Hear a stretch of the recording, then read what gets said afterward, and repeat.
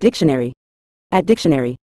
In a general sense, truncate means to shorten something by cutting off a part, especially the end. This term is used in various contexts, including mathematics, where it might refer to cutting off decimal places, in text processing, where it involves shortening a string of characters, and in general usage, where it can mean reducing the length or extent of an object, process, or event. The act of truncation typically aims to simplify or make something more concise, often by removing unnecessary or extraneous parts.